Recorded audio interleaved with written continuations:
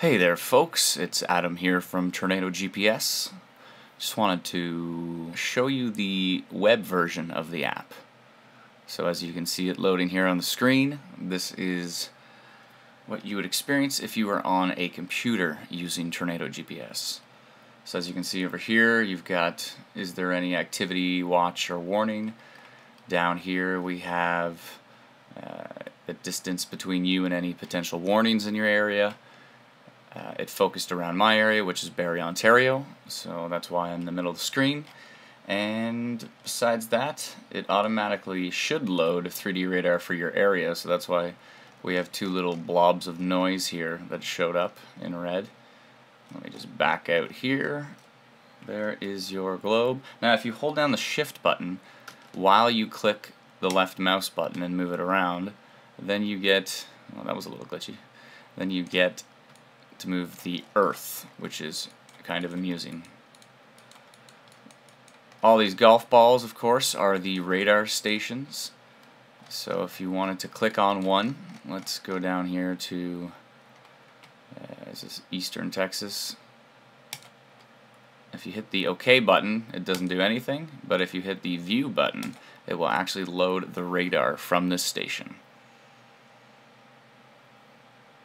You might have to give this a few seconds because sometimes there's a lot of information like there is right now, and it will be processing the model and then it uploads it like that. So let's take a browse around here. Pretty interesting. I'm using the mouse scroll button to go in and out on the 3D models, and then I click the map with the mouse and move it around. Now if you click the sky, things are going to go a little haywire. You might end up on the other side of the Earth. So try to click the Earth. So somewhere below the horizon there would be preferable. Unfortunately, in this particular case, the Earth and the sky are a very similar color. So I think we're going to change that to something. It'd actually be nice up here to overlay satellites. So even when you're down here looking at the 3D models, you can look up here and see what the cloud cover would be at that exact area. That might be interesting.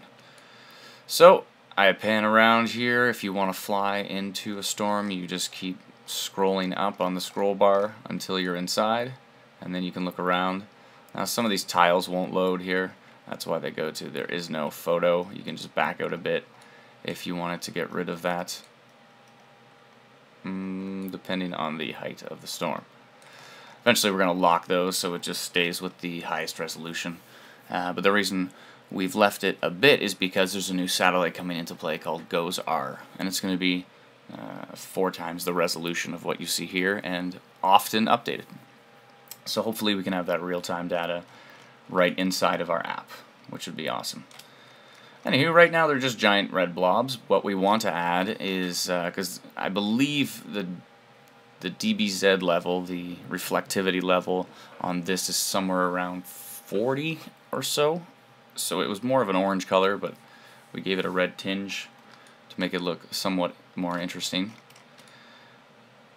As you can tell, it's somewhere in the darker yellows that it gets the load. But we want to change that back to its legit color. And inside of here, it would be interesting to also load hail. So you could see a big hail core floating right here in the middle of the storm. That would be interesting for sure. There's 800 million ideas we have for improving the app. We're slowly working on them. New sales have allowed us to pay our developers in Spain and pay our developers here in North America and have them start working on some improvements. So we'll keep doing that, and hopefully things get better and better and better as time goes on.